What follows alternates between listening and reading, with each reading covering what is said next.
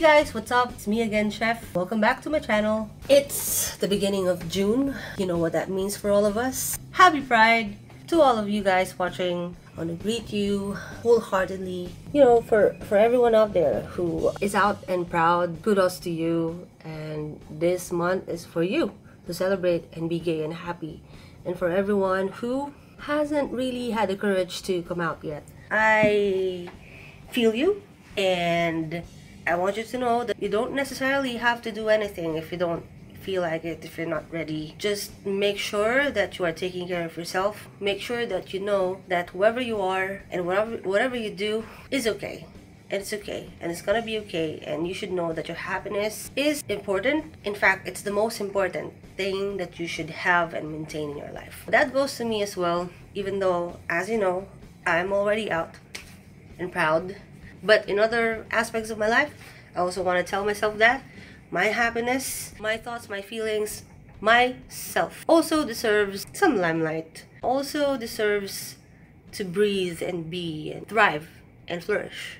I wanted to tell you a story. Usually people would, during Pride Month, will tell you about their coming out story. That's not me. My coming out story is not really a story. I think it's a novel because it's a long time coming. It's gradual and there's nothing fantastic to it. I don't know. It's not really a coming out story, but more of a coming to be story where me realizing that I was gay came from a moment of quarter life crisis in my life. Those things happen. Those things exist. Not just midlife crisis, but quarter life crisis, because it just came to a point when I turned 22 that I realized that I'm not a kid anymore, I'm not a teenager anymore, and I'm already an adult. There's no more excuse, because when you were 18, even though legally you're an adult, you're still a teenager. You can still pretend to be a kid or be a teenager. When you're 19, you sort of feel the same as when you're 18. When you're 20, it still feels the same. 21, yeah, it's sort of coming to you, but still not quite. But then when you reach 22, there's no denying anymore. You know, you're already midway into the halfway of your 20s, and 22 is such a very decisive number. And basically what I thought is that since I'm already an adult now, most likely who I am, who I'm with, who I was sort of becoming would encompass what my life would be for the rest of my life. And at that time I was in a straight relationship, a good straight relationship, if I may add. I mean, there's nothing wrong with that relationship, honestly, but deep down I know that something's not quite right.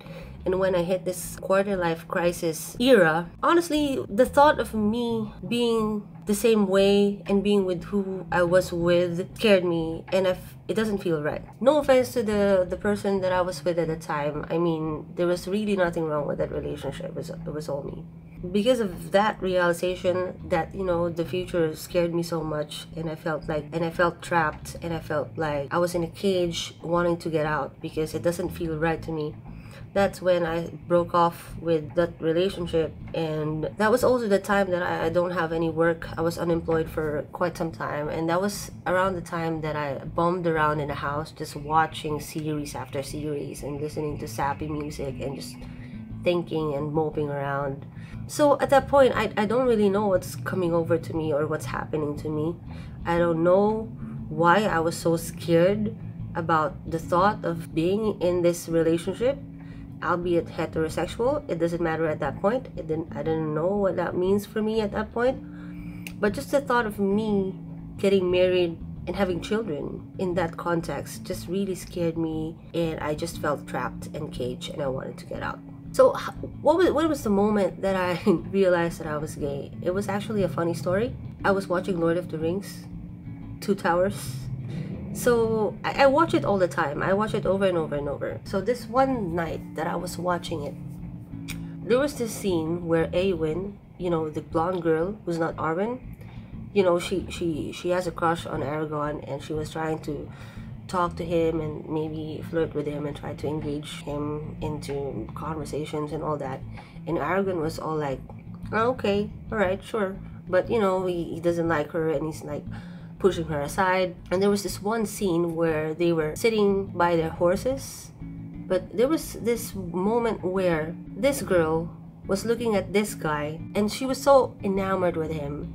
She was looking at him so wistfully and so longingly that I clearly heard this thought in my head that said, man, if that girl was looking at me like that, I would be in heaven. I remember being frozen on the spot after realizing those thoughts, and I realized that at the back of my head, not all the time, but you know, now that I've had the time to think, to go away or distance myself from everything that I used to associate myself with at the time, these thoughts were surfacing from my mind, and I need to discover it. I need to explore it more. Immediately after that, I went up to my room, dialed my best friend's number, and my best friend is actually a butch lesbian as well. She's always has been ever since I met her, and we've always been close. I wonder why. Now you know. I picked up the phone and told her, and that's where it all started. That's where it all began. So I guess it's sort of my coming out story, because the first person that I came out to would be my best friend, right? Yeah, so that's my coming out story. There are more actually to this story, because even though I already spoke to someone about it, it's not like I changed drastically overnight.